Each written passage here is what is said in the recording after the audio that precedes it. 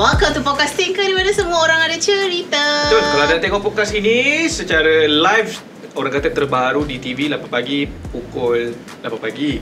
Selalu fail bab ni. 8 pagi hari Rabu, Astoria. Kalau dekat digital platform, kita ada 5 platform. YouTube, Apple Podcast, Google Podcast, Spotify dan juga Syok dengan namanya PodcasThinker. Benar. Untuk mereka yang berada digital ataupun mereka yang tidak dengar, tak tengok podcast ni. Ini bukan radio bang. Abang jangan buat talk set kat sini. Terbiasa. Naim jadi full time announcer. Sabar. Okay, untuk mereka yang dengar sahaja kami untuk episod kali ni, kami bukan interview Yaya Zahir. Bukan. Kalau siapa yang dengar ni macam Yaya macam ni. Sama je macam dia orang sama ni. je. Gaya lengkok pun sama kan. Lain. Kerana hari ni seperti mana yang orang tak tahu, rasanya penghujung bulan 12 tahun 2023 saya buat scaling. Tak ada kaitan. Ada kaitan. Sebab apa? Saya paling tak suka scaling. Oh, kenapa? Sebab dia ada rasa ngilu-ngilu. Ngilu tu. Okey. Ada tempat yang saya ngilu, ada tempat jap macam salah pula ayat ni. Ada klinik yang saya ngilu. Ada klinik kebetulan yang baru-baru ni ngilu. Nak tak super tak kawan ni? Jadi sebabkan itu kita berpendapat apa kata kita panggil pakar lah. Kenapa saya ngilu tu. Hari ni kita bawa profesional lah. Sebabnya selalunya kita bawa yang borak-borak kan. Hari ni kita nak buat profesional. Ini memang sebabnya profesional. topik ni sebenarnya to be honest kan, aku rasa topik ni tak ramai orang yang macam nak duduk berborak dan tanya. Dan juga dia bukan macam hello doktor punya style, faham tak? Dan satu lagi soalan-soalan yang tidak konvensional. Dan berkesempatan dengan itu saya memakai scrub hari ni untuk mengikut tema. Tak, awak lebih kepada nampak seperti seorang jururawat tau. Jururawat ke baju ni? Jururawat. Doktor pakai. Doktor pakai. Tapi look awak jururawat jururawat lelaki. Yang seorang dalam ward tu, awak seorang je lelaki, lain semua perempuan. Ui. Okey, siapa? Perkenalkan kita punya guest. Baik, jadi kita persilakan Dr. Aisyah Afifah ataupun mesra dipanggil Dr. Pah. Dr. Pah. Seorang dentist. Ya, betul. Selamat datang Terima Jangan kasih. formal sangat. Yelah. Okay, so kita orang nak kena Pah je ke Dr. Pah? Kalau kita orang tanya pasal gigi, I comfortable Pah sebenarnya. Pah je. Nanti kalau korang panggil I Dr. Pah, I akan masuk watak. Okay. I akan masuk watak. Watak Dr. Aisyah tu akan keluar. Assalamualaikum puan. Dia macam tu. Awak tak nona lah. Nama saya Dr. Aisyah, apa boleh saya bantu? Watak tu masuk. So korang kena panggil I Pah je. Masalah untuk saya lah sebab saya panggil Syafa Pah kadang-kadang. So hari ni kau macam Syafa lah. Syafa. Okey, Pah. Salah. Pah sana, Syafa sini. Kita bersama dengan Dr. Aisyah ataupun panggil Dr. Pah ataupun Pah, merupakan seorang dentist yang terkemuka di Ampang. Satu Ampang kenal dia kot. Babe, you paling famous kat mana? Damansara dan Ampang? I paling famous mungkin kat Instagram kot. I tak tahulah kat mana punya tempat. Tapi kalau ada daripada klien-klien atau patient memang daripada Ampang lah. Kira Ampang kebanyakannya. Sebab tapi kawan-kawan I banyak dekat PJ. So PJ pun adalah juga orang kenal. So adalah juga yang sanggup daripada PJ tu datang ke Ampang. Kenapa? Sebab you support. Support. Okay. Lebih daripada support lah. Untuk support kita dekat Ampang. Betul. Sebabnya seingat I ramai juga budak-budak tinker. Bukanlah ramai. Ada ramai pelanggan Pah. Terima kasih yang support kat tinker. We boleh buat panel. Dia dah nak support Pah. Support ke try? Kita tak nak sebut nama, tapi mana yang tahu. Sebab kalau datang ke klien tinker ni selalu sebenarnya nak try tu. Betul lah tu. Tapi dia banyak impian lah tu. Okay, jadi bercerita. Dia bukan nak cuci gigi je. Cuci mata dan gigi. Cuci mata. Okay, bercerita tentang doktor gigi. Saya tak tahu statistik tentang doktor gigi ni. Okay. Selalu ada orang cakap, ni orang cakap perception orang ramai, di mana orang cakap doktor gigi ni ialah doktor yang paling level paling bawah sekali. Pernah dengar kan benda tu? Pernah. Dia macam tak consider kita doktor gitu. Adakah stigma tu masih berlaku? Berlaku juga, tapi kebanyakannya kalau kita in conversation lah, kalau kita borak-borak, dia macam, you doktor ke you dentist? Gitu. I dentist. I okay je. I okay je. Tapi kenapa sebenarnya that kind of stigma ada? Because diorang rasa macam gigi tu is just teeth. Tapi diorang they fail to understand yang kalau gigi korang sakit, hidup korang akan jadi barai. Oh, tapi betul. Tapi betul. So, diorang tak boleh tidur. You tak boleh makan. Itu adalah satu kenikmatan yang telah ditarik. Betul. And tu yang masa yang korang akan kelang kabut cari doktor gigi. Tapi betul Tapi berdasarkan pengalaman.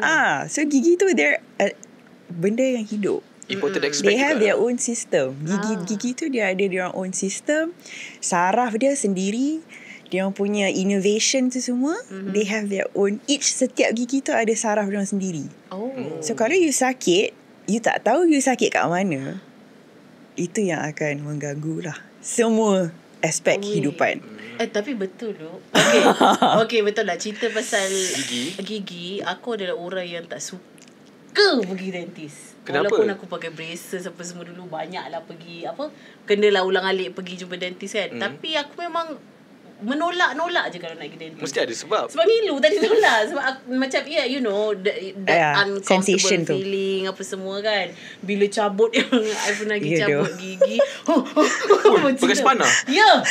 Tak tahu dah dia pakai apa. Aku tak nampak lah. Aku dah Pelaya.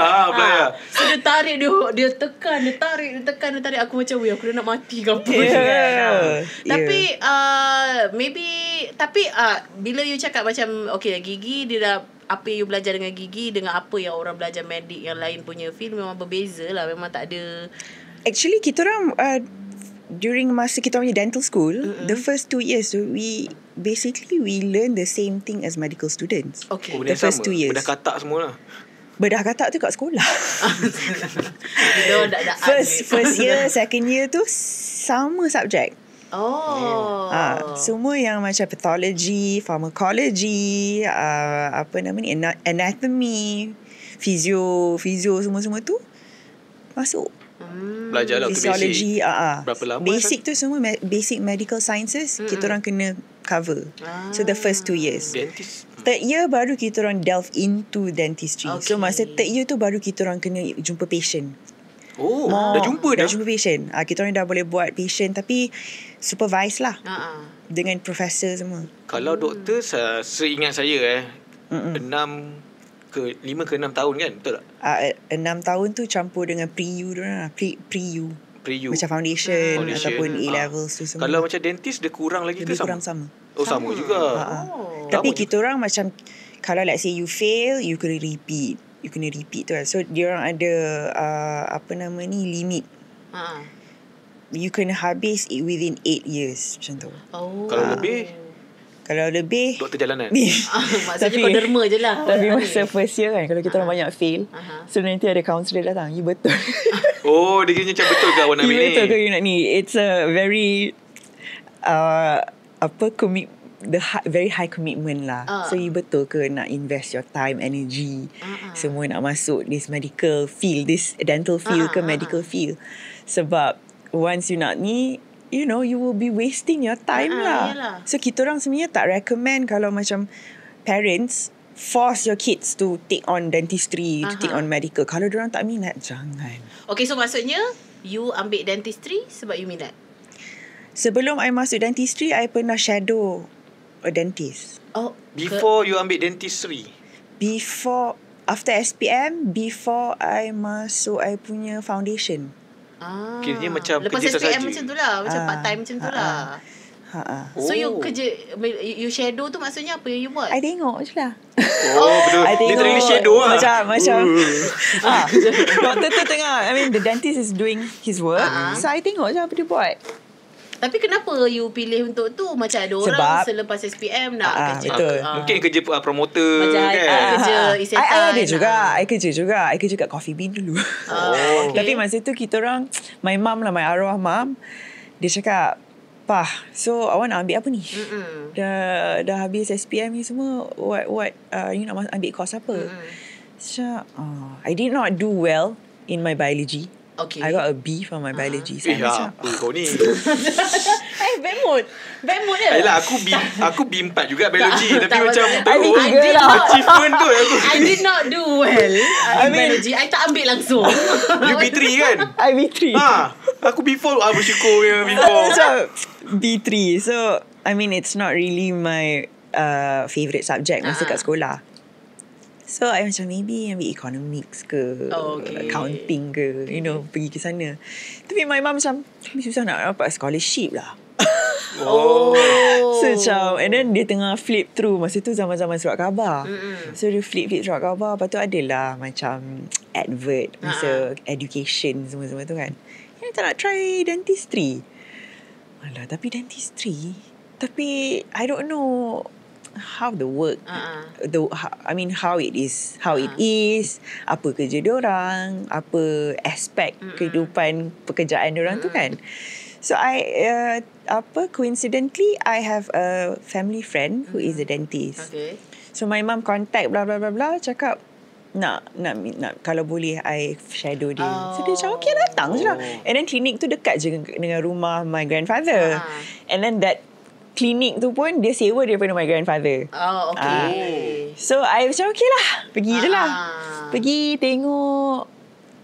Pada I, nak compare dengan kalau jadi doktor, dentist lagi menarik lah. Kerana? Sebab logically, kalau you fikir mari kita keluar kalau logik anda tu.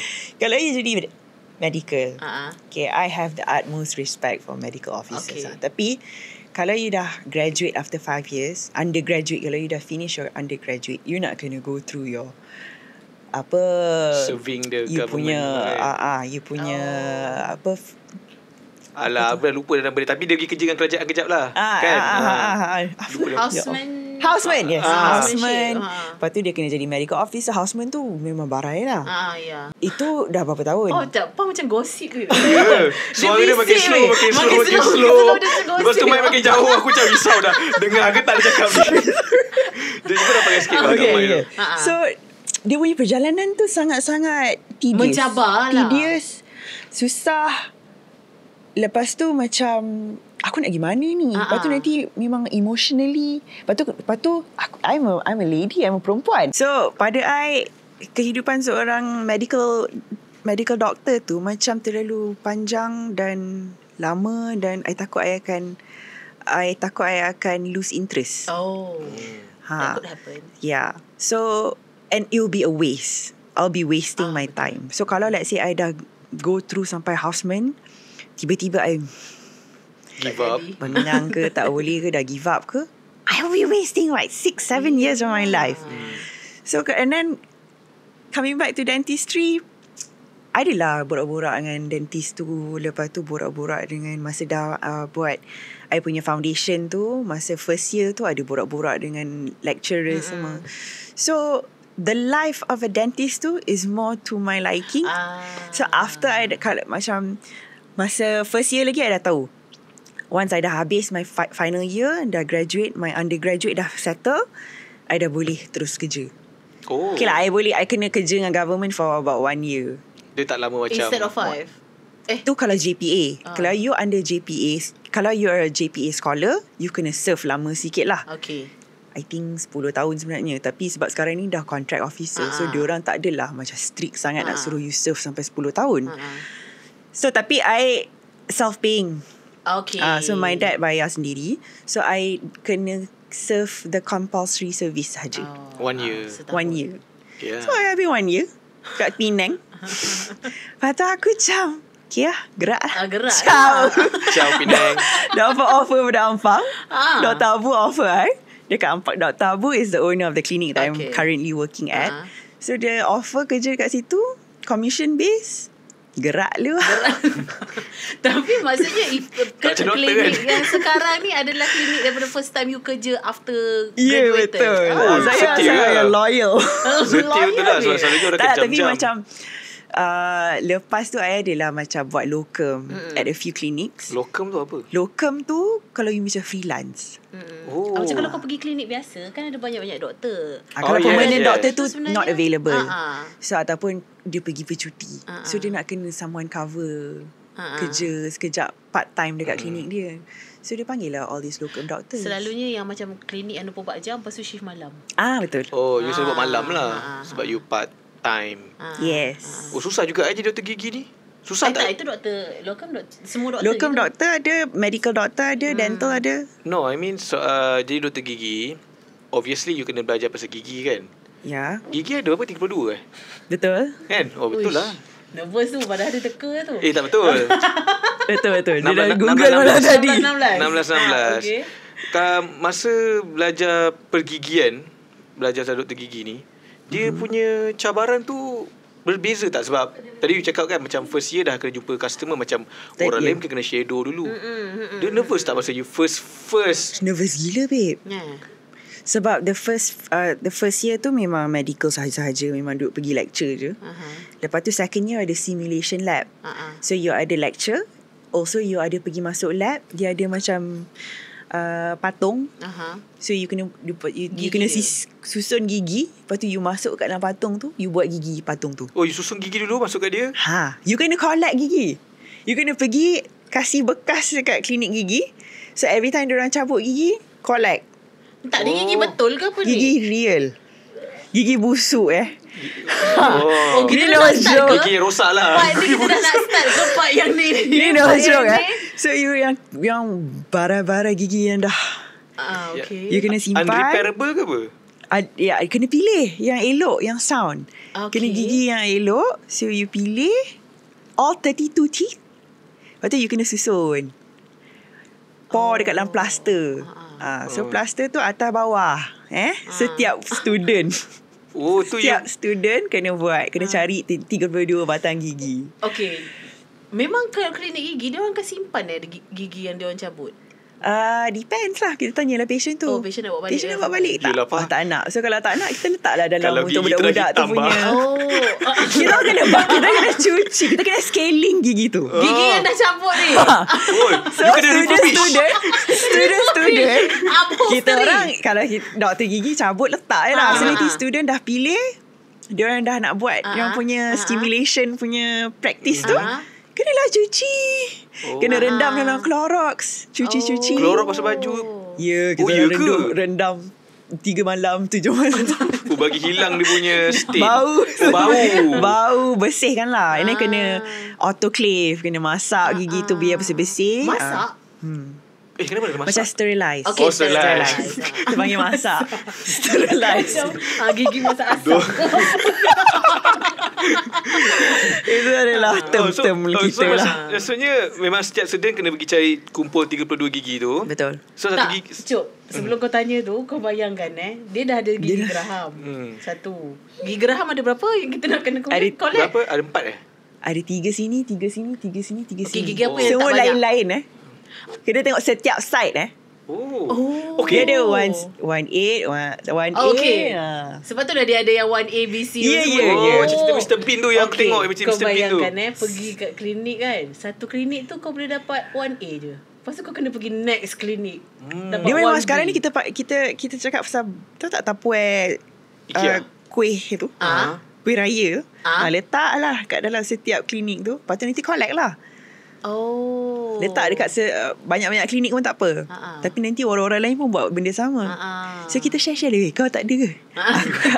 Kau tak ada lebih extra tak? So kita tengok lah orang lain punya juga. Orang lain punya stash. Kalau dia dah cukup, kau passing lah sikit. Mana yang lebih-lebih tu. Tolonglah member. Kau passing lah gitu. Macam collect Pokemon lah. Ya Allah, ya tu. Lepas tu doktor kena check. Kena susun. Doktor kena check dia punya susunan okey ke tidak. Satu gigi, kalau kita pergi dentist, contoh I belajar kan, I nak pergi ambil gigi kat contoh klinik mana-mana kan. Kena bayar tak satu gigi 20 sen? Tak lah. Kita orang tak charge lah. Kesian lah budak tu. No, I mean masa zaman you pergi cari tu. Tak ada. Tak ada charge Tak ada charge. Tak, masalahnya bukan gigi dia pun yang dia nak charge. Mana tahu bisnes. Mana tahu bisnes. Dia jemput gigi orang, lepas tu dia jual gigi tu. Bisnes. Tak ada lah. Tak ada lah. Bercakap pasal numbering kita panggil, kita ada 4 quadrants. 1, 2, 3, 4. Okay. So gigi ada 8 setiap side. So 8 daripada belakang sampai ke depan 1 sampai ke 8. 8. 1, 8. 1, 8. 2 side. 8. So kalau kita cakap 1, 1, 1. Gigi ni. Dia atas kira. Gigi ni. Kiri ke kanan? Kanan. Okay. Akan ada kurang ke? Okay, cukup. Wah, bagus. You guna lidah kan? Ya, lalu lidah tu diam. Pointer. Aku tak cukup sebab aku dah buang gigi. Tapi bercakap pasal tu, dia A bla bla bla A ni kan. Contohlah, kita tahulah kan student, tak kisahlah kau medik ke kau apa belajar pun. A tu sebenarnya untuk gigi kanak-kanak. Gigi kanak-kanak kita kalau guna orang A. tua start daripada huruf apa? Itulah cakap 1 sampai ke 8. So the first digit indicates the quadrant. Okay. The second digit indicates the gigi. Okay, so macam ni Dia ada 2. So 1 6, 1 7, 1 8, 1 4. So dia 1 2 3 4 macam tu. 1 2 3 4. Oh, di belakang. Dia kira macam tu. So maksudnya ini Side. 3 1 3 macam tu. 1 Bukan 3 3 1. 3 1 yang ni lah. Tak apalah. Dia start dengan dia punya section dulu. Section dulu. Okay. Ya, benar. Cakap pasal tadi tu macam confused kat tu nak kira daripada mana nak start. Ya, masa Aku dah give up student ada salah juga. Tapi kadang-kadang doktor pun ada salah. So you kena check juga. So setiap kali you check, you kena check doktor. Kadang-kadang ada mistake. terlupa. Okay, tapi bercakap tadi macam student, siapa student pun mesti ada akan cuba untuk mengelak. Kan? Contohlah gigi geraham belah kiri belakang, tiba-tiba dia ada 2. Dia tipu, dia letak belah bawah. Boleh ke? Dia memang ada bentuk yang berbeza. Kita tahu setiap anatomy. gigi. Anatomy Tahu, lain. Kita kena belajar. Sebab I test gigi I Macam sama. mana nak Kita kena belajar. Tak soalan Kita kau kena pun, belajar macam mana nak setiap tahu? gigi Sebab- tu punya feature. Setiap gigi ada feature-feature dia orang Oh, sendiri. yang ni macam Berbeza antara Berbeza 32 semua. batang. Oh, sebatang tu berbeza. Semua berbeza. Setiap Okey. gigi tu berbeza. Oh, tak boleh kencing doktor lah. Tak boleh. I ingatkan macam Tahu. gigi sini So dengan kalau you gigi kasi I gigi yang dah extracted, I tahu which side, which tooth. Macam mana nak tahu dia punya beza? Okay, tolak tepi depan. Depan senang lah kan. Gigi taring, gigi kapak, berbagai-bagai. Okay. Gigi belakang ni kan macam sama lebih kurang kan. Dia punya Tak geraham sama. tu. Bagi aku, Okay. sama je bila kita Sebab lidah. kau rasa dengan lidah. Okay, bagi saya habis soalan dulu. Okay. Macam mana nak bezakan setiap gigi tu? Okay, bagi tu soalan dia, gigi geraham kan kalau kita guna lidah, lebih kurang sama. Betul. Tapi macam mana nak bezakan antara satu sama lain? Adakah sebab alur gigi ke? Alur Ajam gigi dia ke? similar, tapi between geraham nombor 1 dengan geraham nombor 2 dengan geraham nombor 3. Geraham nombor 3 memang kita ni wisdom tooth. Last kali. Okay, wisdom tooth kita ialah geraham nombor 3. So dia punya anatomy tu memang lain sikit. Kecil sikit. Dia kecil sikit. Kadang-kadang dia sengit. Lepas tu kadang-kadang dia punya anatomy tu ada banyak variations. Antara yang kita selalu confuse is geraham nombor 1 dengan geraham nombor 2. Oh, yang belakang tadi dengan lepas sikit. Kalau kita cakap pasal gigi atas, dia punya size. Geraham nombor 1 dia besar sikit. And dia punya rhombus shape dia tu agak define. Kalau geraham nombor 2, dia kecil sikit. Kurang takut tengok dia. Dia punya lidah Buruk muka kita salah dia. Tak apa, orang rumah pun buat juga. Okay, betul lah. So dia punya size tu yang paling obvious lah difference. Kalau kat bawah, alur dia lain. Dengan cusp dia lain. Dia punya mount kan mesti ada cusp, kuspa. Sebenarnya kita panggil kuspa. So kuspa dia tu yang kat bawah geraham nombor 1 ada 5. Kalau dekat geraham nombor 2 yang dekat bawah ada 4. So dia punya alur pun berbeza, kita boleh tahu. So masa kena nak tampal, kalau macam I tampal, I kena ikut balik dia punya shape. Oh. I bukan some doctors memang tampal je lah. Tapi kalau I will try to mimic Yang dia punya the natural anatomy of the tooth. Sebab tu I kadang-kadang buat lambat sikit. Lambat sikit lah. I will take my time to do my feelings. That's the reason why. Doktor cantik orang pun tak kisah sangat. Kan? Kalau doktor terbotak macam aku dapat dua. Tapi aku pernah tampal gigi dengan apa? Apa memang malam-malam lembut babe. Tentang gigi, selalunya macam sekarang saya punya gigi. Okay. Gigi yang paling belakang tu panggil apa? Gigi 111. Wisdom tooth. Paling hujung tadi 1-8. 1-8. Atas ke bawah? Atas. Okay, 1-8. Dia macam tenggelam. Okay.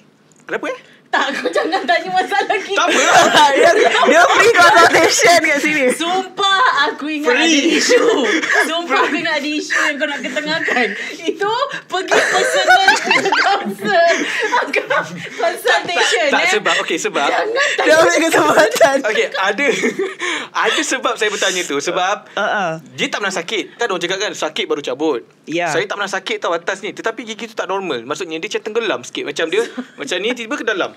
Okay, ni kira gejala sosial ke tak? Kalau tak, consultation. Okay, I boleh jawab. Dia boleh tak sebab okay, cerita cakap macam ni sebab berdasarkan pemerhatian saya, 90% rakyat Malaysia, 90% tau mempunyai keradangan gigi. Keradangan gigi maksudnya inflammation. Yeah. Sakit. Okay, satu lagi. Boleh kita nampak yang pakai scrub doktor ni. Dia dah bagi statistik straight dekat doktor gigi sebenar. Okay. Tak, itu dah tanya. Keradangan gigi ataupun inflammation Inflammation. Mungkin datang sebab orang takut nak cabut gigi. Macam saya tak ada sakit, tapi saya tak cabut. Ada orang cakap kena cabut. Okay, masalah saya tu sebab apa sebenarnya? So, statistik tadi kau tengok kat iklan Polydent. Mana ada. Saya Google gigi. Baru keluar bulan 7 tahun lepas. Sekejap aku gelak sebab kita cabut. Ada dua soalan. Satu yang pertama ni pasal keradangan. Yang pertama tu pasal gigi saya tu. Yang ke belakang tu normal ke tak normal? Okay. So, wisdom tooth kadang-kadang, so sekarang ni kita cakap pasal evolution lah. So, dengan kita punya pemakanan, dengan kita punya the types of food that we eat. Okay. So kadang-kadang kita punya jaw development dah not as developed as orang dulu yang makan agak keras. Dia orang makan keras, so dia punya jaw will be more developed. So kalau let's say kita makan sekarang dah soft, quite soft food, makanan semua dah lembut, so kita punya jaw development tu not compare dengan orang dulu-dulu, tak adalah se-develop macam orang dulu. So kita punya jaw ni tend to be smaller. So that's why tak ada space. So sebab tu kadang-kadang wisdom tooth tumbuh sengit, tak tumbuh habis, tak ada space, tak keluar. So kalau tak ada space, gigi tu tak keluar macam you, tak sakit, tak ada cyst, tak ada bengkak, tak ada infection, tak ada indication untuk kita buang gigi tu, kita biar je. Kita akan biar je. As long as we are aware that the tooth is there, not causing any problem, tak ada lubang, kita biar je lah. Tapi kita akan monitor. Okay. Sampai satu tahap yang tiba-tiba you sakit, gigi tu berlubang, gigi depan berlubang, memberi masalah kepada you, dan kita akan advise you buang je lah, because gigi tu you tak guna pun. Tak guna sebenarnya. Sebab dia bukan, it is not erupted to occlusal plane. Occlusal plane tu aku expect kau tahu itu sebab aku dah bagi statistik tadi. Masuk watak. Okay, so occlusal plane tu ialah kita punya level gigitan. Bite. How we bite, relationship antara gigi atas dengan gigi bawah. Pa, apa jadi dengan kita punya podcast ni, Pa? Dia tanya jawab. Betul lah. Gua jawab. Relationship macam dia ada hubungan gigi atas dengan gigi bawah, ada hubungan, betul tak? So kalau dia dah irap dekat tempat sama level, so dia functional. Kalau dia tak irap dekat kita punya occlusal plane, dia tak functional. So maksudnya you tak gigit kat gigi tu. So kenapa doktor kadang-kadang suruh you cabut? Sebab you tak, it's non-functional tooth. Gigi tu tak berfungsi. Dia akan lagi menyusahkan you untuk membersihkan gigi you. Okay, sebab dia tersangkut kat atas. The possibility for it to cause you problem, ada risiko kat situ. Okay. So kalau let's say you tak guna gigi tu you rasa, you foresee dia akan memberi you masalah, then doktor akan advise baik you cabut lah. Tapi kalau you tak nak delay, kita tak adalah push. Tak push lah. Kalau I tak push lah. Dia tak threatening ke? Itulah macam I cakap, risiko is there. Tapi kalau you rajin, you datang, you monitor, tak ada apa masalah. Tapi okey lah, setakat ni relationship dia okey lagi. Dia okey, relay dia okey. Okay. I nak tanya dekat you kan. Tapi jap, keradangan tu. Okay, sebelum tadi soalan susulan. Okay, soalan susulan daripada tu. Kalau nak bagi jawline kita, ada kena mengena tak dengan gigi? Tak, jawline punya structure. Jawline punya structure. Sebab ada macam sekarang ada orang cakap macam, dagu saya tak boleh ada jawline sebab saya punya structure gigi tak membenarkan saya ada jawline macam pelakon-pelakon high council. Contoh. Okay. What? Sebut nama show. Okay. Nama drama. Itu lah. Walaupun soalan tu macam ridiculous, tetapi berasas. Okay. Selalunya kalau macam orang yang giginya cantik akan senang ada jawline lah kan. Dia kalau you punya jawline is more developed, gigi you boleh tumbuh lagi cantik lah. Faham tak? Tapi kita punya skeletal pattern ni, dia ikut kita punya genetik, kita punya pemakanan, kita punya tumbesaran. Lepas tu kadang-kadang kalau macam kita tengok dia punya jaw macam bengkak. Ada yang jongang, ada yang jongang bawah ni jongang. So dia ada banyak-banyak variation lah. So kita tengok dulu. So masa daripada kecil kita akan monitor macam mana dia punya growth development. So sometimes yang macam crowding tu sebab jaw dia tak develop betul-betul lah.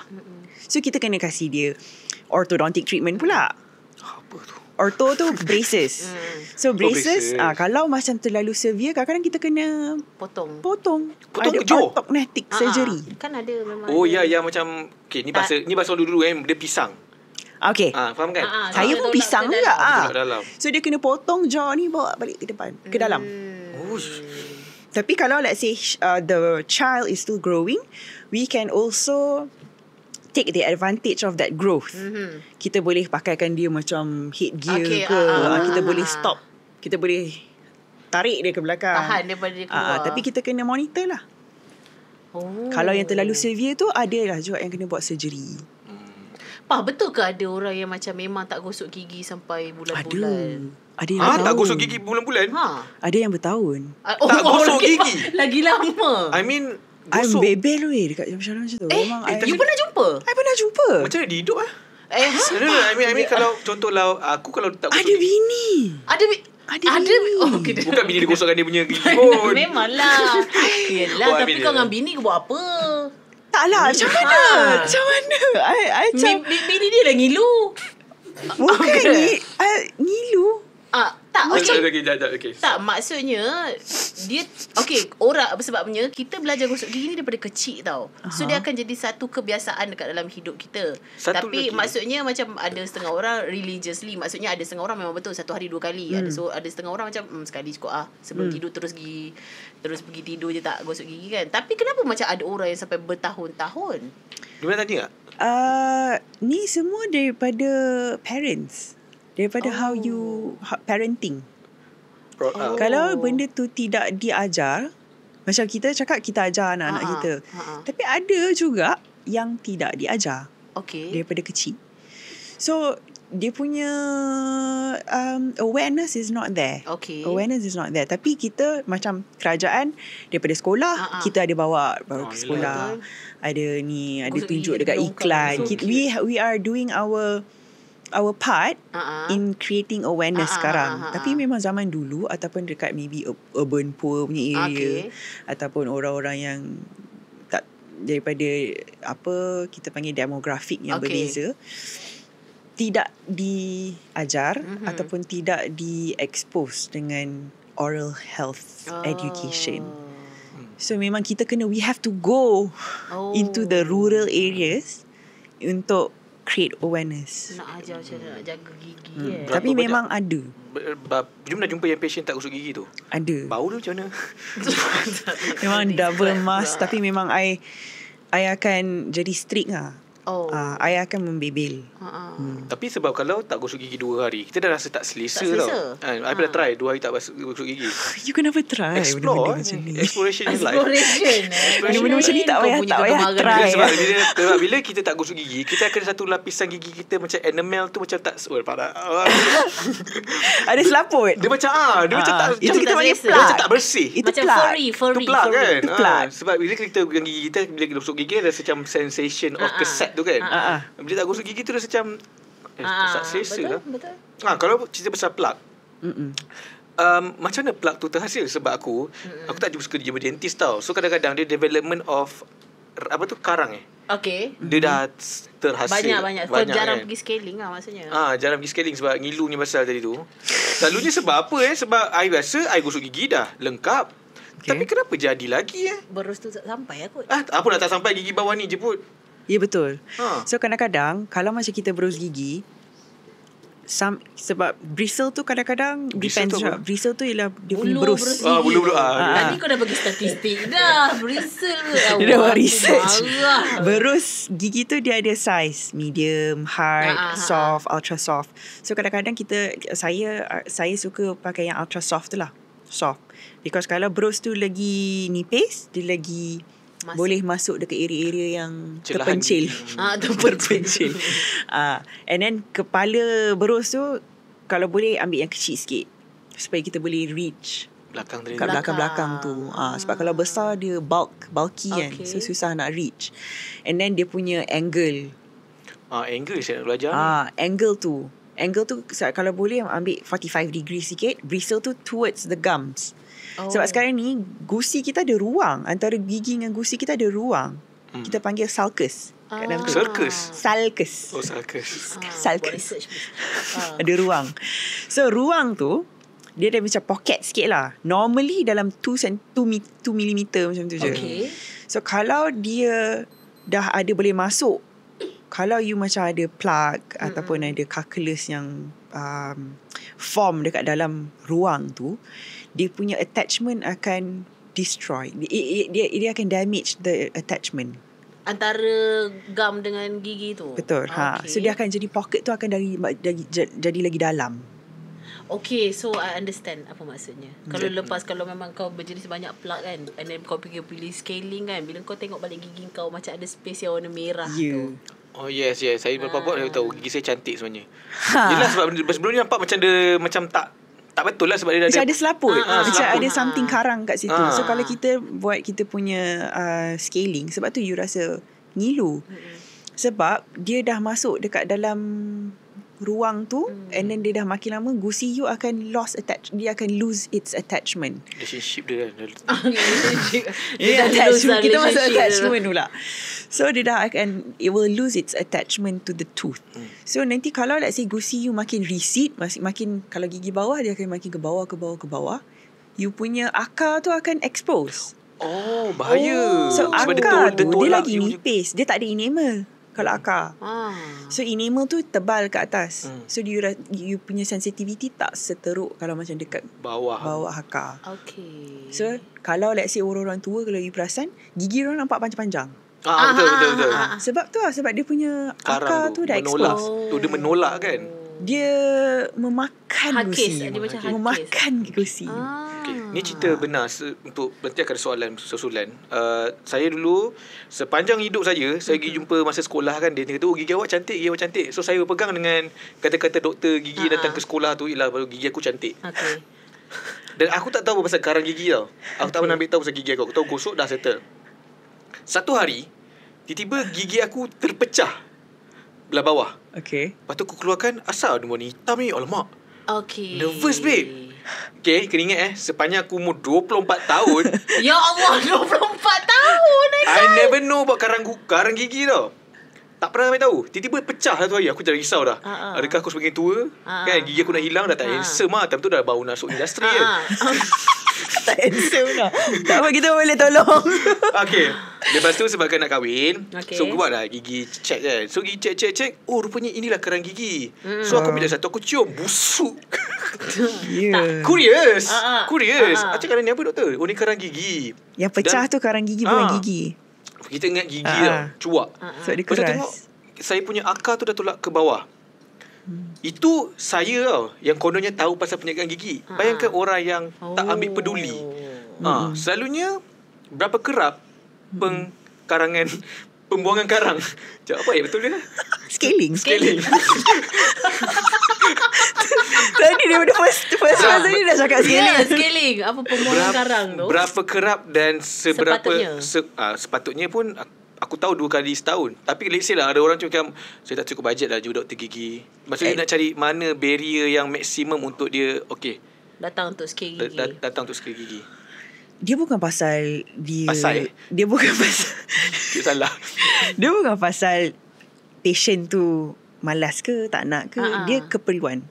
Okay, so kalau macam ideal 2 kali setahun, every 6 months. Tapi kalau let's say orang tu every 6 months I jumpa, dia punya karang not so bad. Okay. Dia punya plak pun under control. So I cakap okay lah, kalau you with this type of maintenance you buat sendiri kat rumah, you can afford to see me every once a year. Tapi kalau every 6 months I jumpa you, karang you masih tebal, tak boleh lah I nak kasih you, I tak boleh nak let go kan you.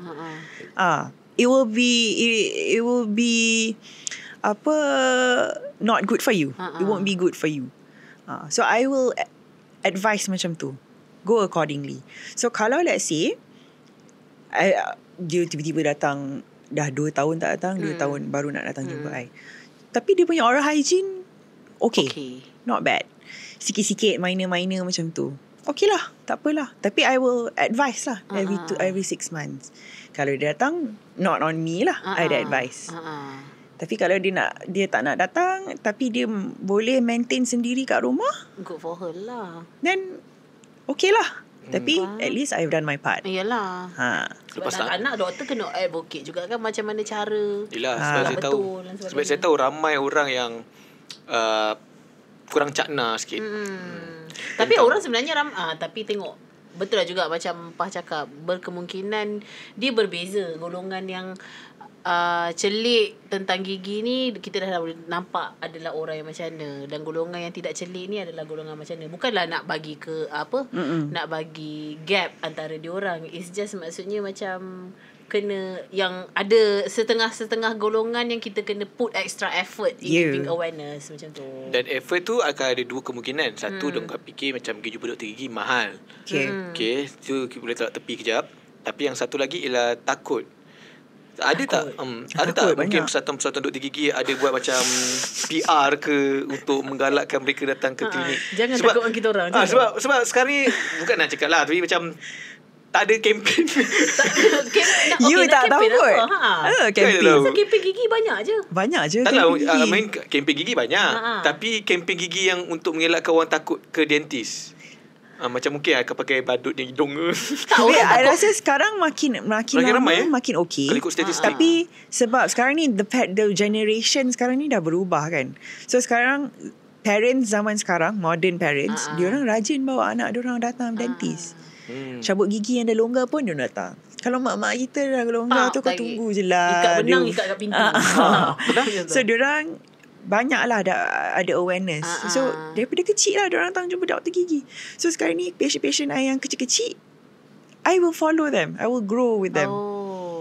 So nanti masa diorang dah jadi parents, diorang pula bawa anak diorang. So dia kena ikut generation kot. Harap-harapnya generation sekarang dah lebih tidak takut ke doktor gigi. So dia kena pupuk daripada kecil. Betul. Dan juga dah kalau ada Dr. Pah cantik macam ni, harap-harapnya masih 3 kali ke total lagi dari awal podcast tadi. 3 kali ke ada cakap yang cantik. Harap-harapnya satu pembaharuan. Harap-harapnya parents tulis para suami. Wait, tak, to be honest, klinik Pah, cikgu lah dah, dentist semua. Oh ya? Ya. Jadi kita akan, apa yang lagi seorang tu yang mula dia buat air dulu tu, itu nama apa? Dr. Kiss. Dr. Kiss. Kita akan discuss kemudian. Kita akan disclose alamat tu klinik. Kejap lagi lah So sebenarnya abang bersabar. Untung nak tahu. Jangan ambil nota sekarang. Untung nak tahu.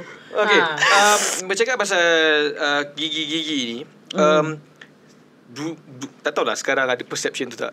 Selalu kan kalau contohlah pakar pembuat muka, macam mana orang yang selalu buat facial kan, muka kena cantik.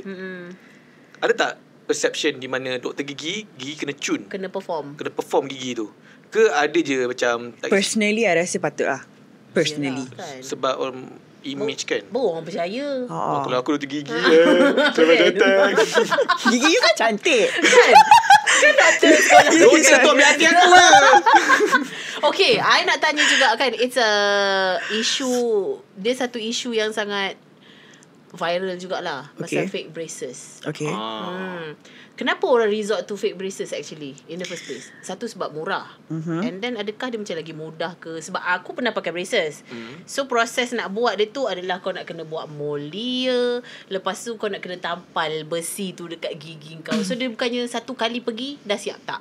Kalau macam akulah, tak tahulah kalau orang lain kan. Betul. Tapi kenapa orang resort to that? Yes. I rasa memang Sebab murah. Sebab murah kan? Berapa murah Maybe kalau normally kita akan charge about, maybe you boleh dapat 6,000. Swasta Normal. Swasta. Normal Kalau yang murah tu berapa murah? 500 ada. Oh. 1,000. 100 Kalau dia ada. murah by 3,000 pun dah kira murah. Betul lah. Tak, masalahnya ada yang siap ada servis yang pernah I baca yang datang ke rumah pakaikan. Which is saya macam, fishy. Dia kalau mesti ada gosip-gosip di antara doktor gigi kan. Yang macam murah ni dia pasang macam mana? Okay. Yang murah ni, dia punya bahan-bahan tu, dia boleh beli kat Shopee je. Serius lah. Bahan-bahan macam bracket tu semua, you boleh beli kat Shopee. Shopee ada jual. So, you boleh beli kat Shopee. You beli gum dia tu, composite dia tu. Pun murah. Dekat Shopee pun ada jual, China. You pasang je lah. Oh. Tapi, braces involves movement of your teeth. Movement. So, movement of the teeth ni, you tak boleh main-main. It needs to be done in a controlled manner. So, kalau you gerak gigi you, tak control, too much force, dia akan goyang, babe. Gigi tu. Gigi tu akan goyang.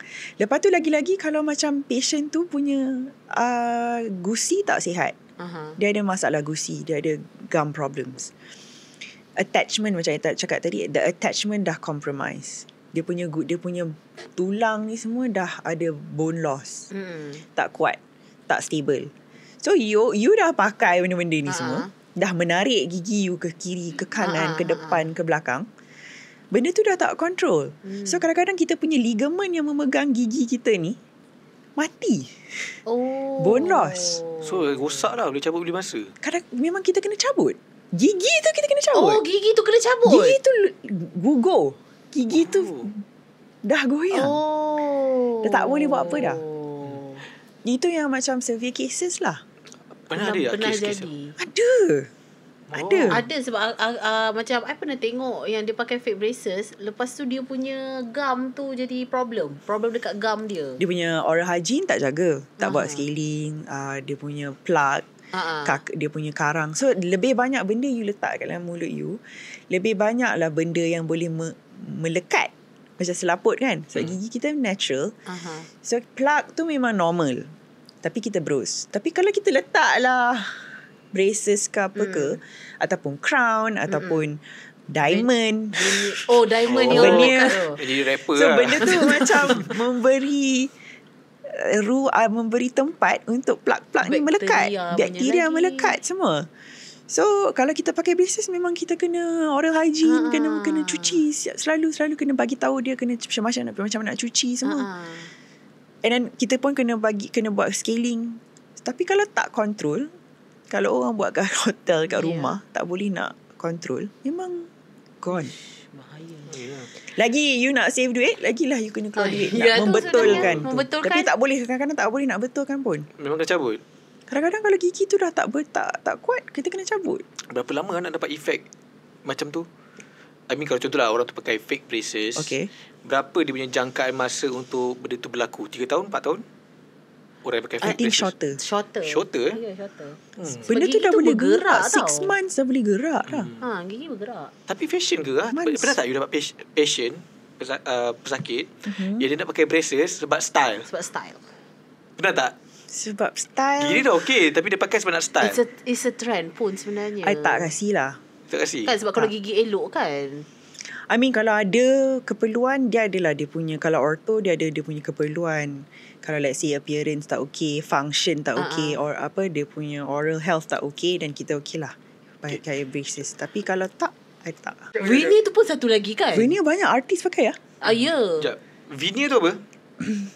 Veneer tu macam kita dari segi kata dia adalah covering. Covering maksudnya dari segi bahasa lagi. Casing phone tu yang tampal tu macam nail. Kan? Apa yang tengok? Screen protector.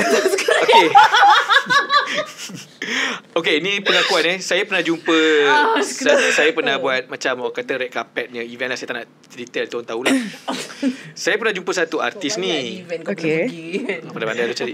Saya ada event ni, saya tengok gigi dia jadi distracting tau. Sebab dia terlampau putih dan terlampau Barbie. terlampau rapat kan. Kalau macam veneer Dia macam straight je. Dia straight dan berterlampau bersih. Macam you tahu tak, you pernah makan chewing gum yang warna putih tu? Ciklet. Jangan ciklet. Dia macam terlampau Mentos. cantik. Bukan mentos, yang macam petak tu. 4 segi tu. Ya. You nak tengok cerita Inspector Gadget tak? Yang jahat ni Inspector Gadget. Gigi dia macam tu. Dia jadi macam confused. Tapi itu yang veneer ni adalah yang dia akan kikir you punya gigi, right? Untuk masukkan Dia ada banyak cara. Oh. Ada banyak cara. Ada juga yang kita panggil prepless veneer. Kalau prepless veneer tu kita tempek benda tu. Oh. Tapi tu kalau macam gigi you memang dah terhakis naturally. Itu sebenarnya untuk menutup celah.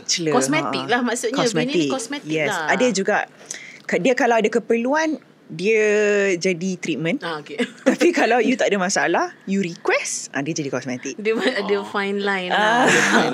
So kalau gigi you macam ada masalah, ada crack ke, dan kita pasang veneer, tu jadi treatment lah. Tapi kalau let's say tak ada masalah tapi nak putih doktor, putih bukan yang whitening tak cukup, nak yang putih lagi. So kita kasih lah veneer. Okay. Macam dinding rumah lah yang putih. Jadi macam toilet bowl kan. Setiap hari raya tukar baru lah. Okay, ni soalan yang legit. Tapi banyak orang cakap toilet bowl. Kan toilet bowl. Ni soalan yang legit. Saya baru lepas buat scaling dan juga pembersihan mulut lah. Okay. Tapi saya berpendapat bahawa mulut saya masih lagi berbau. Okay. Saya rasa macam saya ni kena saka ke apa? Buatan orang ke mulut berbau ni? Lidah kau tu. Lidah saya. Gosok lidah tak? Gosok lidah tak? Gosok. Okay. Kalau senyum macam ni, gosok. senyum tutup mulut tapi dan saya gosok. segan-segan. Tu nak tanya, kalau berbau lagi, apa masalahnya? Sebab saya pernah buka lah kan, kadang saya kat TikTok ni saya explore macam-macam. Ada orang cakap sebabkan tonsil stone. You pernah dengar tak tonsil stone? Ada. Tapi saya tak ada tonsil. Tapi saya rasa macam mesti ada tonsil stone ni. Kenapa bau mulut aku berbau? Sebab ada orang ni betul kan kau salah. Ada orang cakap kalau nak tahu bau mulut kita jilat, lepas tu bau. Betul. I kadang-kadang buat macam tu. Jilat dekat dalam hidung. Janganlah pakai hidung. Sepah punya cara lagi berkesan. Sebab dia tak guna anggota lain. Dia guna lidah dia, jilat atas bibir, lepas tu pergi kat hidung. Kau jilat tangan. Kalau depan orang akan salah faham. Kalau pah, orang anjing. Anjing. Tapi selalunya apa masalahnya? Dah ni dah scaling, dah basuh baju lah. Okay, so first things first, kalau memang patient tu ada masalah gigi berbau, kita address gigi dulu. Gigi dengan lidah. So gigi bersih, lidah pun kena make sure bersih betul-betul lah. Kalau ada selaput kat atas lidah tu yang putih tu, bersihkan betul-betul. Hilang putih tu baru kira bersih lah. I prefer lah. I telah diajar daripada kecil. Putih tu apa sebenarnya? Dia macam ada, kan kita punya surface of the tongue kan quite rough kan. Ada vilai tu kan. So kena bersihkan betul-betul. Okay, so kalau dua-dua dah bersih, kita check kita punya palate pun kena gosok juga, bibir, gusi semua.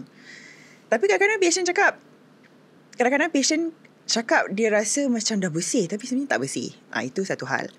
Tonsil stone pun boleh jadi juga. So kadang-kadang kalau orang sakit tekak ataupun dia ada batuk, dia orang punya mulut extra bau. Sebab dia ada sangkut kat situ. Batu tu. Tonsil stone tu. Kalau orang yang tak ada tonsil tapi ada possibility. Tapi tonsil stone ni dia bukan macam macam satu benda tu sentiasa ada kat situ. Kadang-kadang dia kalau you sakit tekak, dia develop. Lepas tu dia akan keluar. Lepas tu dia okey. Tapi ada juga orang yang memang sentiasa ada. So kalau macam tu kadang-kadang dia kena pergi tonsillectomy. You boleh buat? I tak buat. Alah. I akan refer. Kenapa kau alah? Nak check betul ke ada? Nak check je. Nak check boleh lah. Nak check boleh. Tapi nak buang tu I tak buat. I tengok macam buang senang je. Dia macam dia congkil-congkil. Kalau dekat rongga-rongga tu dia buat keluar. Susah. Susah You akan rasa gag. Nak termuntah. Sebab dia dekat dalam ni kan. Menolak lah. So kadang-kadang kalau tonsil you dah bengkak sangat tu, kadang-kadang memang you kena buang lah. Sehari berapa? Itu kadang-kadang juga dekat you punya digestive system.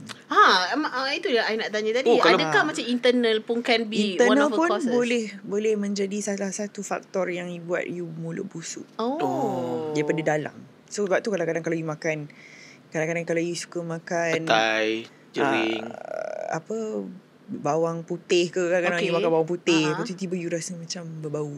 Tapi dia tak adalah dia mild lah, permanent. Dia tak permanent. Not permanent lah. Durian, things like that. Tak boleh lawas belakang lah. Betul kau cakap kalau apa? Yelah, kalau selalunya kalau orang tak boleh kentut, dia terpaksa kentut kat mulut. Sendawa lah. Tak sia-sia kau pakai scrub hari ni. Banyak ilmu aku dapat daripada kau berbanding aku dapat daripada PA. Ramai orang akan berterima kasih kalau saya soalan macam ni. Betul lah juga. Betul. Kan? Sebab dia tak berani tanya doktor. Tak berani tanya dia doktor. kan memerlukan saya untuk tanya soalan merepek macam ni. Bercerita pasal Dr. Pah juga. Sebelum ini kita rasa pernah viral kan cerita ni? Di mana pasal your husband. I don't know whether it's viral or not, tapi boleh lah. Tak adalah keluar kat TikTok ke apa, tak adalah. Tapi ramailah juga orang tahu pun. Sebab siapa yang tak tahu pasal Dr. Pah ada Instagram Pipah Aziz. Betul ke? Betul. Betul kan? Di mana rasanya dalam 2022 kan, berlaku satu kejadian di mana husband you memang handsome, memang muka macam betul handsome macam pelakon Korea tu yang berlakon cerita Marvel Pak Seo-jun Pak Seo-jun. Mana jumpa? Kena tumbuk dengan Yaya Abah ni macam gini. Tak tahulah. Dia betul. Pak Seo-jun. Sebab from outsiders, aku kan dalam circle Yaya, aku tahu suami dia memang ada mirip-mirip Pak Seo-jun. Tapi kan tak tahu kalau Pah nak cerita ke tak ni, cara dia orang jumpa pun cute. Macam mana? Tanyalah Pah. Macam mana? Okay, you jumpa husband you pada tahun berapa? I jumpa my husband tahun 2018. 2018 and you got married like 2019. Next year-nya. Macam mana jumpa? Macam mana you jumpa? You tanya Syok. Aku tanya je lah straight kan dia. Segan. Macam mana you jumpa husband you? Okay, husband I sebenarnya kita membesar dekat tempat yang sama. Dia childhood friends lah. Tak. He's not my childhood friend, tapi he is part of the community, tapi he is older. Dia batch my sister. So masa kita orang membesar, I budak-budak hingusan lah. So diorang semua dah besar. Dah teenager lah. Kita orang 5 year gap. 5 year gap. Tapi my sister pun tak rapat sangat dengan dia. Tapi sekolah semua sama lah. I standard 1, dia standard 6. So kita orang memang not in the circle, not in the same circle. Tak geng lah. Tak geng. My sister pun tak geng dengan dia, walaupun dia orang sama kelas. Okay, macam tu. Memang aku dah kacau kakak you. Tak geng. So macam tu lah. Lepas tu pada satu hari 2018, masa tu bulan puasa. So I buka puasa kat rumah my grandfather. So neighborhood tu sama dengan rumah dia. So bulan puasa tu I ajak my niece dengan nephew berjalan nak tunjuk dekat sekolah agama I, sekolah tadika I. Jalan kaki lah. Jalan kat kaki. Taman tu. Dekat je. Dekat the same neighborhood. So bawa dia orang jalan, pass by my tadika, pass by my sekolah agama. Rupa-rupanya rumah dia immediate neighbor of my tadika. Okay. Tadika tu neighbor. Lepas tu masa I tengah jalan pass by tu, dia baru balik kerja. I tak tahu, I tak perasan, I tak nampak dia. So dia nampak I. Okay. So Mina ni macam muka Asha Alia. Asha Alia tu my sister. Kakak you. Dia cakap kat you. Dia cakap dekat diri dia sendiri. Okay. Macam you tahu? Taklah dia cerita kat salah ingatkan. Dah jadi laki dia. Ingatkan dia sixth sense. Dia cakap pasal aku. Laki I lah. So Luqman cakap, Mina ni muka macam Asha Alia lah. Dia ada adik ke? He didn't know. Dia pasal dia tahu my sister ada adik. Banyak adik-beradik. Tapi dia tak tahu yang I am one of them. Okay. Dia tak tahulah adik dia muka macam mana ke apa ke. Tapi muka sebiji macam my sister. Betul. So dia dah tanyalah mutual friends. Komuniti taman. Asha Alia ada adik. Kau tak tahu Dia hantar kat grup WhatsApp. Aku hantar kau Instagram dia. So dia dah lah stalk I. So dia dah stalk kat Instagram. So dia dah tanya kawan-kawan my sister. Tapi I masa tu macam adalah boyfriend juga time tu. So dia macam, my sister tanya, awak ada jalan-jalan ke dekat KT masa tu? Macam ada hari tu masa bulan puasa tu lah. Ni ada Luqman macam, awak kenal tak Luqman? Tak. Lepas tu dia tunjuklah gambar. Dia masa tu macam tak tahulah. Tak. Time tu Pak Soju pun tak famous lagi. Tak, maksudnya waktu you pass by rumah dia tu, you nampak dia? Tak, dia tak nampak. Dia je lah nampak you. Dia je nampak dia. Mungkin dah parking dalam kereta, tengah main phone kan. Babe, ni novel babe. Okay, Macam, kemudian not bad. Ni novel. Mana tu macam tu. Child friendly, okay. Child friendly. Sebab buat nis kan. Bawa ni. Dia single for 2 years kot before that. Masa tu. Handsome macam tu single Ramai orang ingat gay. Ini tak boleh keluar TV, Pa. Tak boleh keluar. Dia Banyak orang persoalkan lah. Sebab dia macam, dia sadar, handsome tinggi. dia macam adalah vibe-vibe tu agaknya. Tak tahulah. Tapi orang semua macam mana awak macam ni? Lepas tu kerja dah macam ni. Kenapa tak ada girlfriend? Kenapa tak kahwin lagi? So orang persoalkan unlogical sikit. Tapi macam mana dia approach you after that? Selepas Okay, dia siasat jadi inspektor gadget. Fast forward 2018 punya Raya Haji. Okay. Dia pergi haji. Dia pergi buat haji dengan mak dia. Single lagi lah tak ni. So dia lah cerita kat I. Dia berdoa. Dia lah berdoa kat depan Kaabah tu Serius sebelum dia message I dekat Instagram. Di DM. Mabul lah doa tu. So dia cakap lah, dia cakap dia nak dia cakap dia dah bernazar lah kot. Habis haji ni dia nak message, dia nak DM. Jodoh dari Tuhan. Sweet lah. Aduh. Benci lah. Benci lah. Aku benci Dia dah lah habis je. Habis je dia haji, dia DM I. Dia DM I. Lepas tu I macam, alamak, I baru je masa tu macam malas nak baru je nak break. Belum break lagi. Boleh decide lah. Weh, ada meeting keluarga. Untuk you sebab decide. orang my family semua kenal family dia. My family kenal family dia. Semua dalam the same taman. Community tu lah. Maksudnya dia nak lock you, dia terus bawa family macam tu. Tak, meeting family dia. I dia punya nak agenda reply tu ni. Agenda dia, I nak reply apa kat Mamat ni. Okay. I nak ke tidak. Macam tu. You bawa usul tu ke meeting keluarga. I bawa usul ke meeting keluarga. Faham. Sebab you duduk circle dengan kakak-kakak you semua. Dengan auntie I, dengan uncle I, dengan cousin I. Adriana pun ada kot time tu. Seluruh taman babe. Adriana pun ada time tu. Punya nak decide sama ada aku nak reply ke tak. Macam mana ni? Masa ada lagi Mamat seorang ni. Macam tak tahu macam mana ni yang isu macam tu. So Lepas tu you gaji ke Tapi sebab diorang semua kenal family orang ni. Kenal family Luqman. Okay rupa dia high flyer rupa. My sister semua kenal. High Same flyer. circle. High flyer ni kerja dulu kat EPS. Dia sekarang ni lepas tu handsome lah bla bla bla. Just go for it lah. Macam okay lah, I need time to think. I need time to think. Masa dia message I tu, dia public kan dia punya Instagram. So I boleh lah stop. Okay. Masa sis goyang. Goyang. Sis goyang. Ada gambar dapat soju. Ada gambar kat pantai ke tengah bumping sambil pakai Ada kabin. gambar dia dengan suit dia. Ya. Pergi award tahu Brother handsome pula. Saya macam alamak sis Terus goyang. on lah. Lepas tu tapi tak apa. Give it time dulu lah. Lepas tu malam lepas meeting tu, I nak stalk dia sekali malam tu. Dia dah private kan. Terpaksa follow Terpaksa follow. Terpaksa reply. Terpaksa reply. Penat je meeting tadi, babe. Yelah, Dia tapi private, lepas tu you dah kena reply. itulah tak. Meeting tu memang pro dia lah. Pro reply lah. Tapi I macam, I want to take some time. I don't want to rush into things. Tapi sebab dah tak boleh nak stop. Dia DM apa? Hai, apa tu ke? Apa tu? Aku tak pernah approach perempuan kat internet. Apa tu? Tak adalah. Dia cakap dia nak kena tahu. Tak ada, dia cakap maksudnya dia nak kenal you lah. Dia cakap dia nampak I.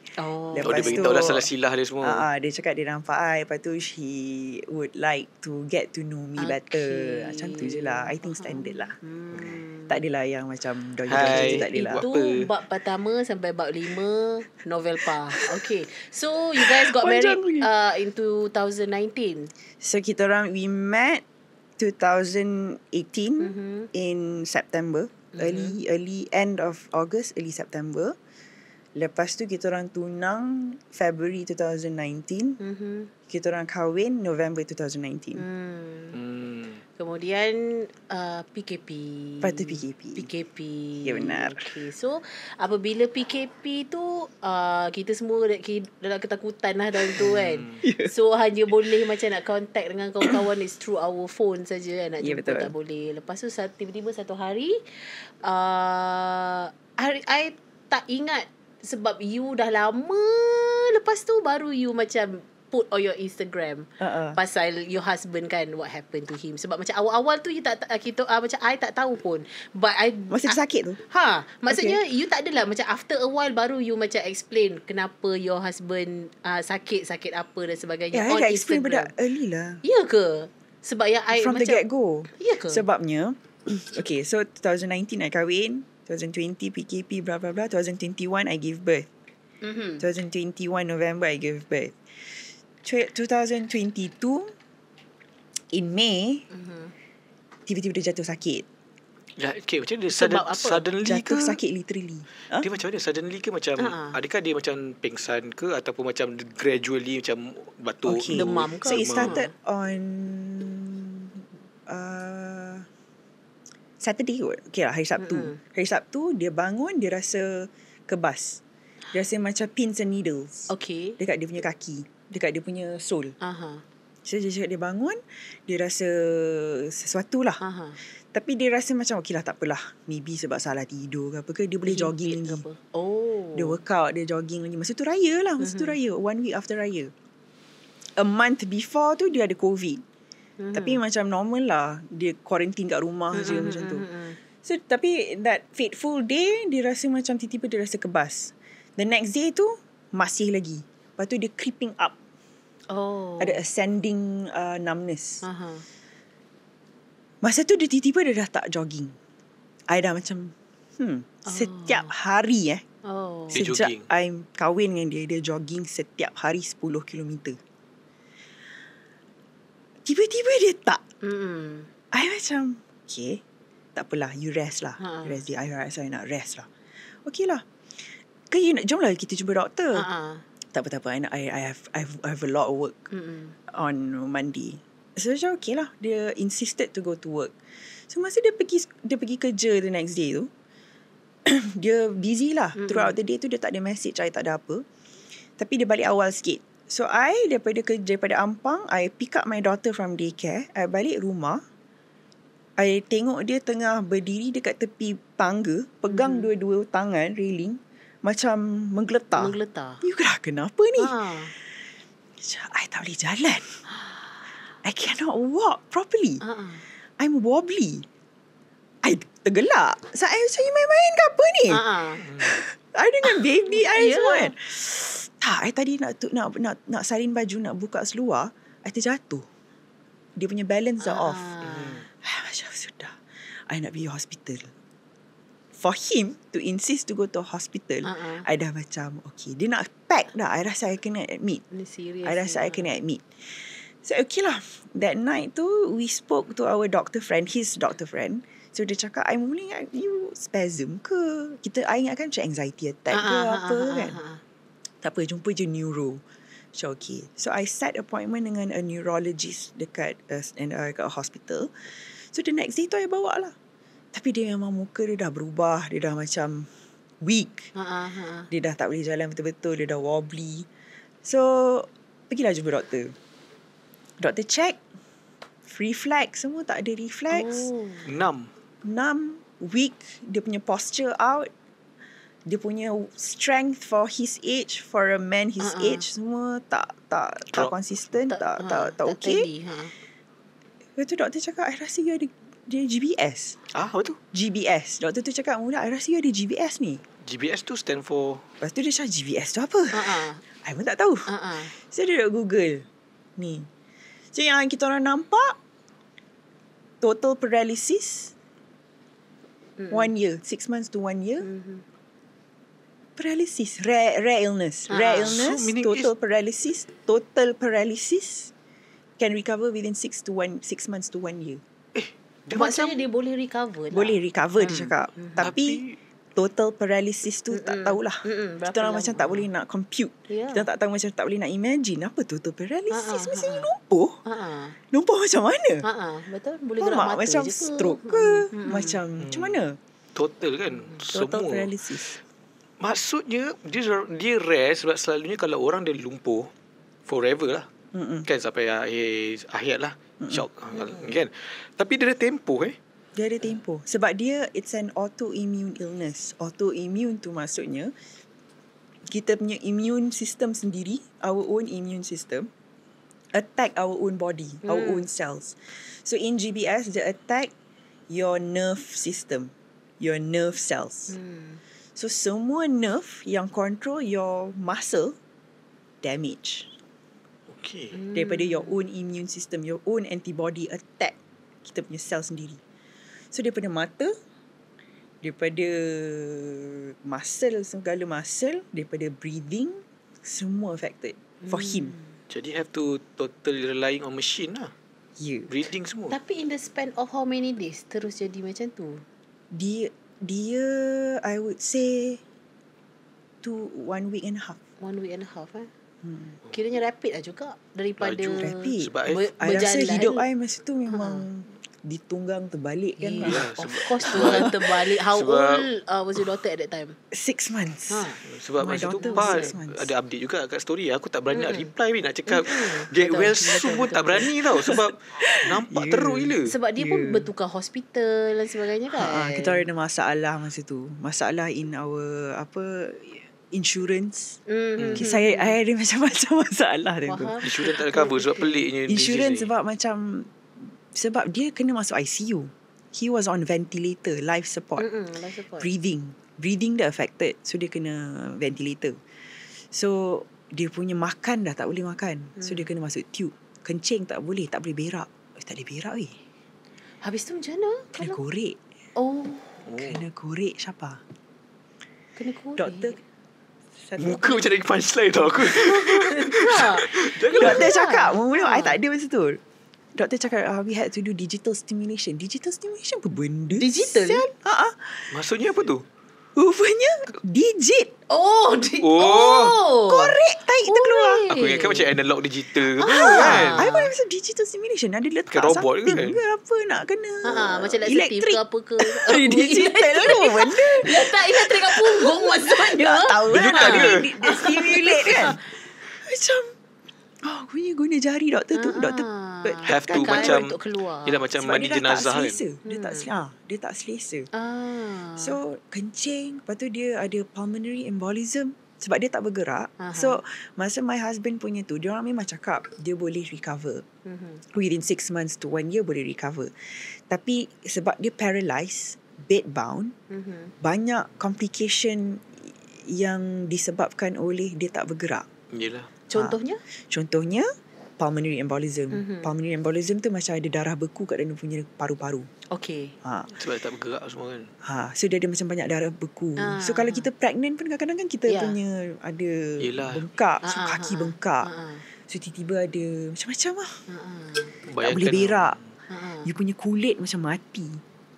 Kulit you macam merekah-rekah. Lepas tu muscle waste. Muscle you dia build dia punya badan gila-gila 12. Dia cakap I've been working out for 12 years lah benda every day.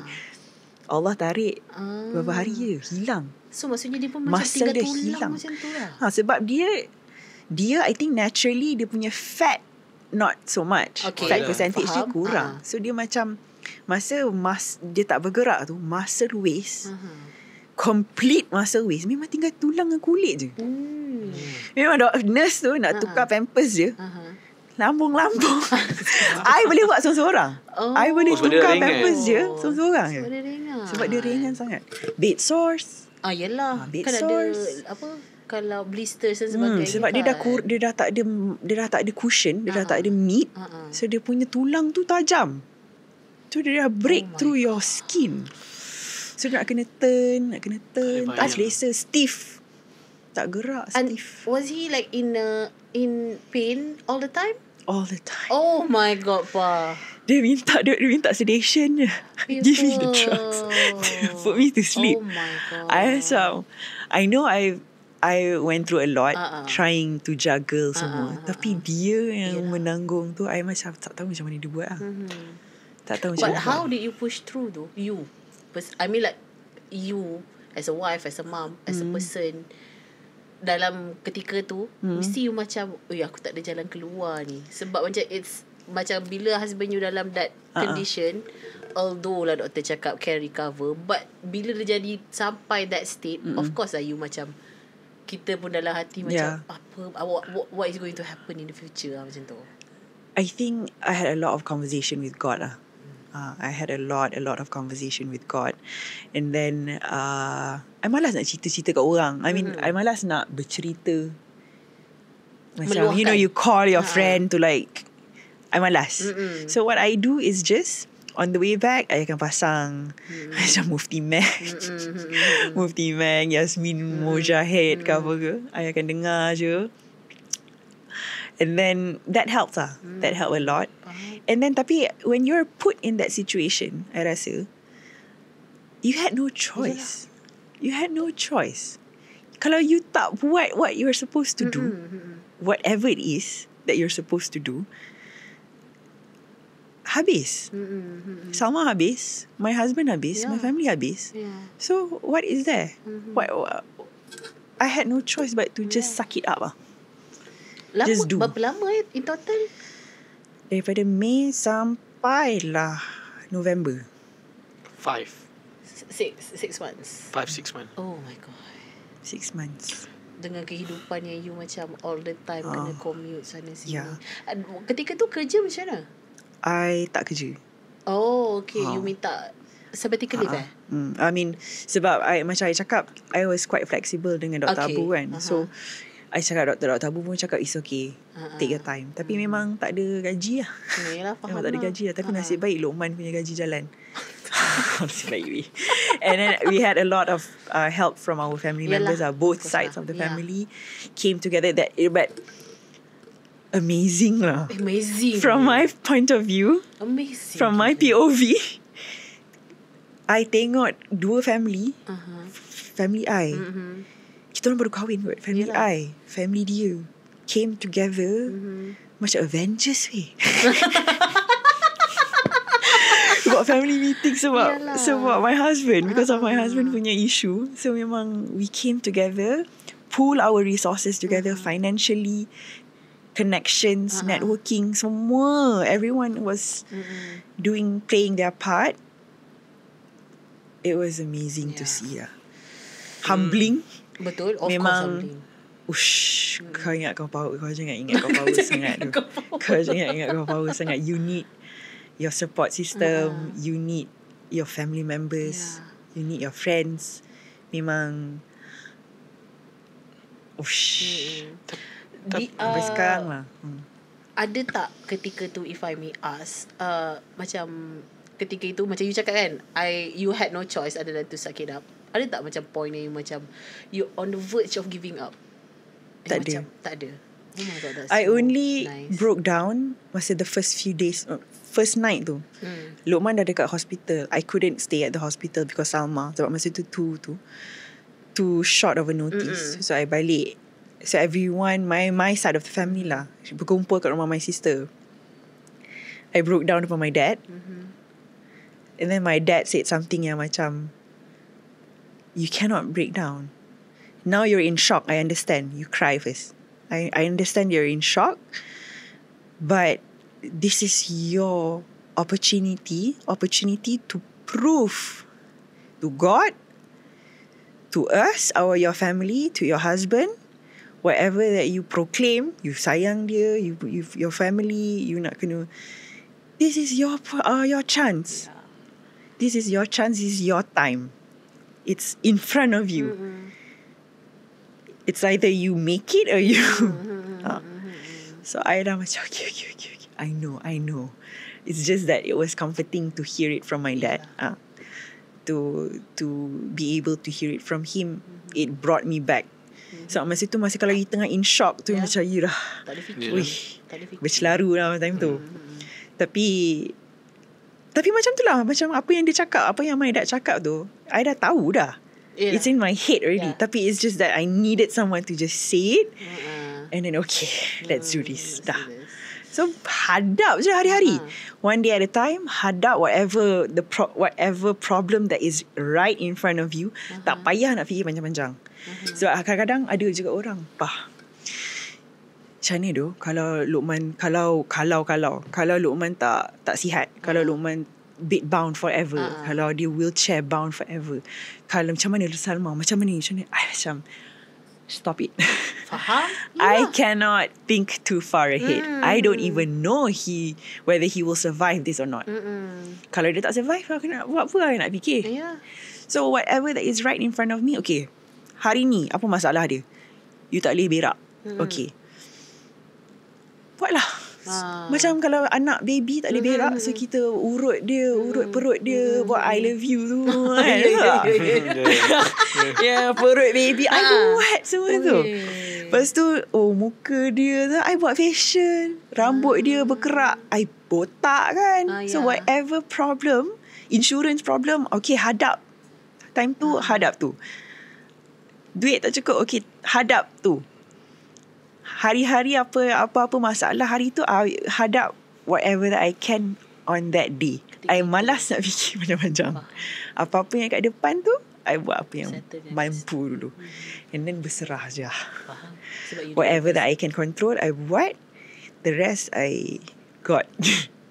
Ni je yang I mampu tu. Apa yang selebihnya tu, kerja Tuhan. Memang tak boleh. So bila dia dah sihat kan, Alhamdulillah kan, of course lah macam ni kan, ada tak macam you guys macam sit down and then talk about this? Sometimes it is essential that we do. Sebab kadang-kadang my husband, dia sejenis orang yang sangat fokus. Okay. Dia sangat fokus. Kalau kerja tu dia stress kerja ni.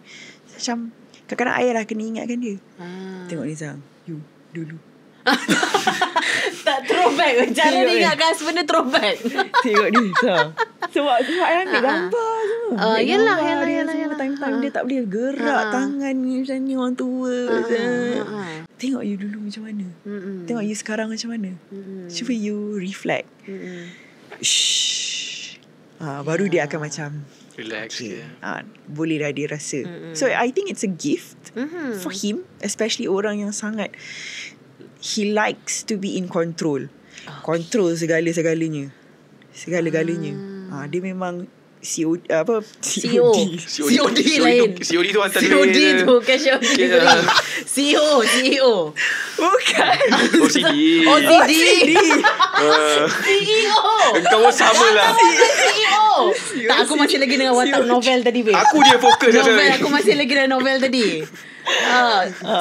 Ni OCD. Dia OCD. Dia sangat langsung OCD. Dia tiap minggu dia ada rutin. Dia follow. Kemau rumah. Balik kerja kemau rumah. Balik awal sikit kemau rumah. Lepas tu next one vacuum pula. Lepas tu okay, anak nak kena ni, okay, buat ni. So dia ada rutin. Dia ada It's a very well organised person. Disiplin lah.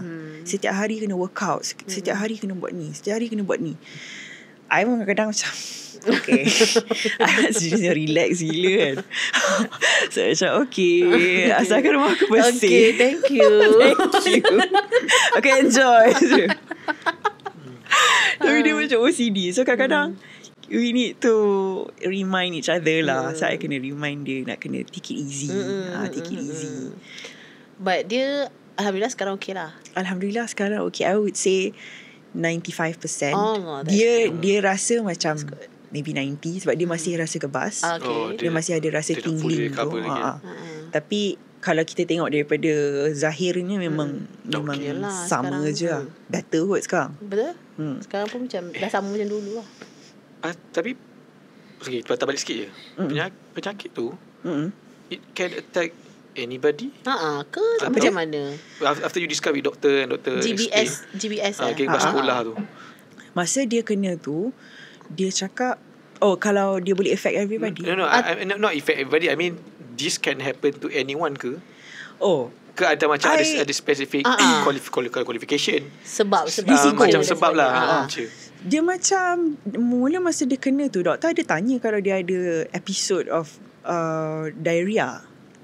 So something to do with the digestive infection ke apa benda kan. Tapi kita orang cakap tak ada, dia tak ada. Sakit perut ke apa ke. So yang the only thing is COVID. So kita orang tak sure lah whether it's COVID ke vaksin ke. Tapi sejak, because I share it on Instagram, so ada juga orang yang reach out to me, cakap isteri dia pun kena GBS. Lepas tu kawan I pun hari tu kena GBS. So I macam okay, tapi not as bad as Luqman's case. So dia ada banyak variation juga. So dia ada banyak-banyak jenis. Ada yang macam sampai affect dia punya breathing macam Luqman. Tapi yang most cases yang I dengar cuma muscle je, movement dia. Movement. So the cause tak tahu lagi lah. Paralyzed tapi boleh gerak sikit-sikit, tapi dia taklah sampai tak boleh bernafas. Tapi Luqman lari balik lah sekarang. Dah boleh lari balik lah ke? Sekarang dah jogging balik lah tiap hari. Kan dia macam, it's like macam a stop in your life for that 6 months before you resume balik kepada kehidupan macam dulu. Dia macam kan? adalah dia punya transition tu. Hari January 2023 we started working. So I hantar dia pergi kerja. Dia masih pakai tongkat. Macam Datuk YB. Baru CEO. YB kan dengan tongkat dia semua. Saya hantar dia pergi kerja. And slowly dia boleh bawa kereta dah. Dia dah confident. So dah kerja baru. So, Alhamdulillah. Tapi dari Luqman tak semua kot orang, I think tak semua orang boleh. Mungkin semua orang boleh, but maybe we were not, I mean maybe we were presented with that challenge. Betul, with that dugaan. Betul. And then but we can never walk in same shoes tu actually. I mean like macam kalau ada orang yang same cases macam you juga, maybe dia adalah lain-lain dia kan. Proses dan progress dia lain kan. But blessing in disguise kot I rasa. Hopefully. Alhamdulillah. So Luqman yang mungkin akan confirm tengok punya. Dia nak tengok lah wife dia babe. Wife dia cerita buat novel saja. Yes, I hope you are doing well. Kepada lelaki-lelaki di luar sana, macam tu kalau kau nak try perempuan, aku balik dekat bab 1 sampai 5. Macam tu kalau pandang berkenan, pergi haji lu. Tapi dia pak sojud ni. Buat yang wajib. Dia pak sojud. Buat yang wajib tu. Not everyone can relate. Tapi Luqman, do your best in your whatever you do.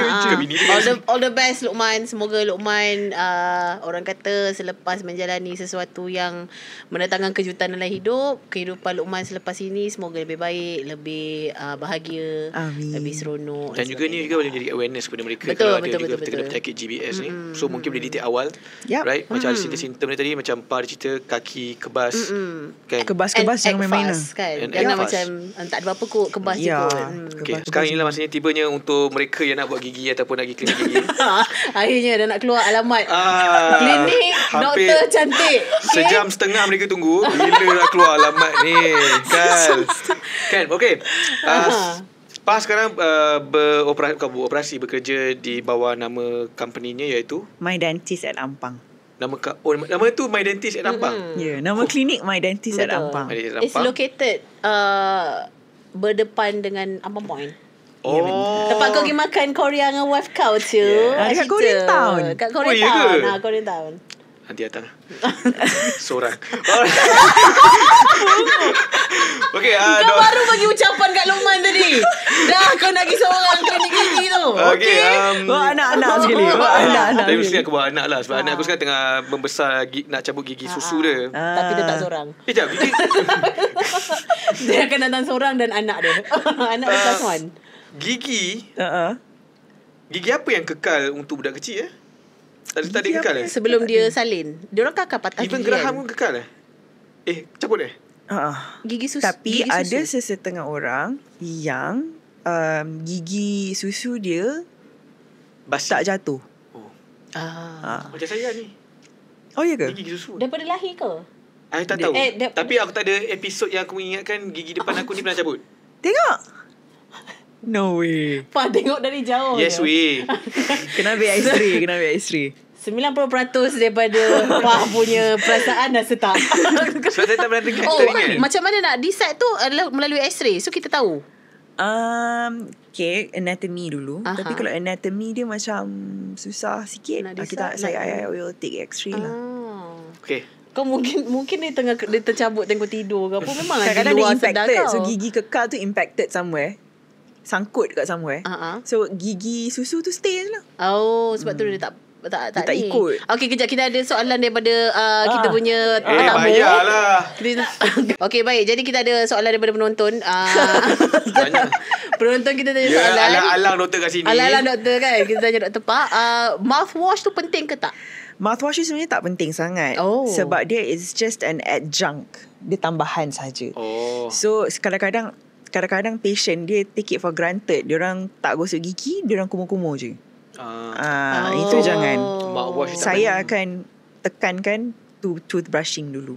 So kalau macam nak rasa sedap sikit ke, kalau rasa baru lepas makan makanan yang berbau ke apa ke, you just nak cleanse, baru pakai mouthwash. Tapi jangan, don't rely completely on mouthwash. Kena berus. So bukan dengan floss. Mouthwash tak penting. Yang pentingnya wash your mouth lah. Yang pentingnya buang gigi. Tak payah fikir benda lain. Berus je gigi. Okay. Alang-alang Dr. Pak kat sini, boleh bagi ucapan mungkin dekat mereka. Dekat ni dekat CEO. Mungkin mereka yang Lukman CEO. Lukman. I mean tu Lukman boleh. Sebab dan Lukman juga akan tengok. Yes. Dia akan tengok. Boleh mesej je kot. Tak ada dah nak kasi. Boleh mesej je kot. Boleh. Boleh DM kot. Sama ada private account DM. Tapi untuk mereka yang mungkin penjagaan giginya mungkin kurang tuntas lagi. Macam mana? Tak, maksudnya ada seseorang tuntas macam tak faham even macam I pun I tak ada lah. Awareness. I don't think I punya penjagaan gigi macam top notch tau. So maybe ada orang dia ada mentality yang macam ni kira okey lah ni. Tapi dia tak tahu pun sebenarnya. Okay. So macam mana sepatutnya, macam mana jalan Tu summary dengan gigi lah. To summarize everything, gigi ni tak susah pun. So nombor 1, do not skip toothbrushing. So berus gigi tu buat 2 kali sehari at least. 2 kali sehari you berus gigi. Lebih 2 minit. Kalau lebih tak apa. Tapi don't brush immediately after you eat. Sebab kalau you baru lepas makan, pH dekat dalam mulut ni jadi acidic. So kalau you berus gigi you akan jadi menipis pula. Okay. So you kena tunggu dalam beberapa 30 minit, 1 jam. Itu baru you berus gigi. Okay. Tapi sebelum tidur dengan bangun pagi, wajib. Kalau tak, dosa. Dosa Allah tak suka. Dosa gigi kita lah. Dosa besar, okay. Lepas tu, as long as you see, kalau let's say flossing is good. Flossing is good. Mouthwash as and when. Kalau you nak buat, boleh. Kalau tak nak buat pun tak apa. Jumpa doktor gigi every 6 months at least. Kalau let's say doktor cakap you don't have to see every 6 months, you boleh jumpa setahun sekali, you ikut dengan cakap doktor tu. Sebab kalau let's say you tunggu sampai gigi you dah barai sangat, lagi mahal. Kita cakap pasal cost kan, lagi mahal. So prevention is better. Kalau let's say you dah ada masalah yang macam teruk sangat, dia akan jadi lagi mahal compared to kalau you pergi jumpa regularly. Okay, apa lagi? Cukup kan? Paling so in a nutshell, terus selalu makan apple. Because an apple day keeps the shorter away. Dia tak ada kena-mengena dengan gigi yang kita sembang 2 jam ni. Okay. Saja dapat punchline. Punchline kau hari ni kau punya punchline perubatan aku rasa. Kena dengan look kau hari ni. So punchline perubatan. Saya nak beritahu mereka keluar sana, saya ni host yang bijaksana. Saya bukan host tempelan. Saya memang bijak. Okey, baik. Jadi itu saja. Kita nak ucapkan terima kasih banyak kepada Dr. Pa sebab sudah datang. Betulnya. And thank you for having me. Yes, of course. Thank you. Betulnya adalah Dr. Aisyah Aziz. Aisyah Aziz lain. Aisyah Aziz lain. Baru nyanyi. Baru ambil show. Dia orang kata udang sekarang. Dekat. Apa betul dia apa?